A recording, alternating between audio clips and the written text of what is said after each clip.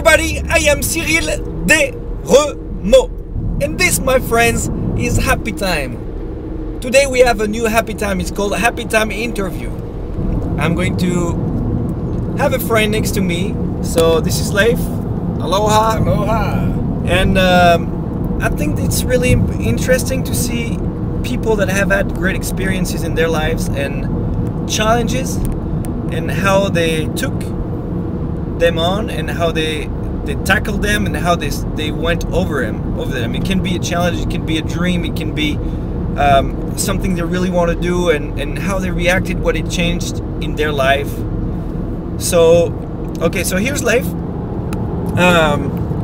So Leif, it's a pretty tricky question, but is there something, it could be in your personal life, in your sports life, in your work life, whatever, something that was, you think, a turning point in terms of the way you worked, or and that was a step, and then I don't know, it's is it clear?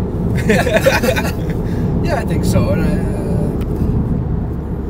I guess a turning point, one of the turning points in my life that helped me look at all different aspects of life, whether it be business or personal life or athletic goals or just family goals, is years ago I was starting my own business, and it was in a market that wasn't developed. It was a new type of business, and I got very frustrated because things weren't happening. I'd been pounding my head against the wall for many years trying to develop a market that really wasn't there, I felt like. And I was about to give up. I applied to school. I was going to go back and get an engineering degree and say I'm just not going to be a contractor anymore, a builder. So how long did you try that before you it was felt like 2 years of 2 years of hard work? Yeah. Of hard work. And my brother came down, and he told me, he gave me some hints on a way to reevaluate and look at things differently, and mainly just sell differently, and put my focus rather on building than on selling. So I thought, okay, I'm going to give this a little more of a shot. And I went back and I reinvented myself in the business on how we were going to sell. So I went to see Carol, my personal jeweler. So I got into that. Things changed. Things turned around. By selling better, we were able to do more projects that became much more dynamic, projects that added to a portfolio that made me happy. We were building really cool, fun stuff, and I was doing things I liked.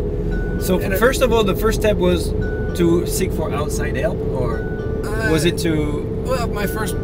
I was going to give up completely, and I was going to can it, and my brother just happened to come along, and when I told him this, and he said, let me help you a little bit. Okay.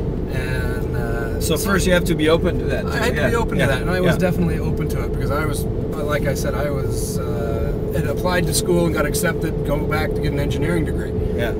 And I was going to change courses, and I was, what, 30 years old, and I'd been working at my own business for a number of years, trying to get it going.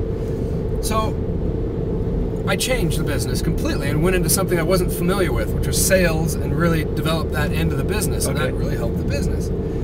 What I've kind of gleaned from that over the years is that to be a businessman, nothing is static. Everything is changing all the time. Yeah.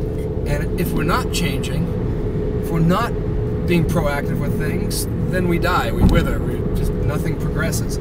And that reflects in all walks of life, I think, from family, what you put into your wife, most importantly, what you put into your kids. Yeah. You got to be changing, doing things new, doing things fun. Do you have not only to be open to change, but seeking change? Seeking change. Always looking for what can I do differently? Not being afraid of it, which is kind of a funny thing, because this originated me with business. Yeah. And I always kind of laugh because people always say that business people are very conservative. I think the real conservative business people are the big corporations. Usually small business people are far from conservative.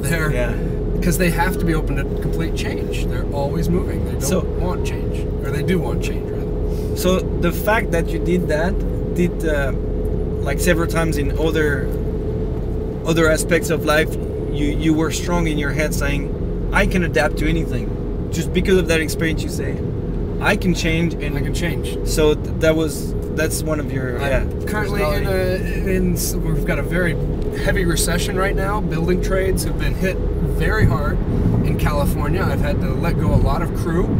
Most builders I know have either gone out of business or are barely hanging on. And I'm kind of in a position where I know I need to change, but I'm not afraid of it. Yeah. I'm embracing it, actually. It's kind of like, oh, this is going to be fun. It's going to be a change. I got to change it.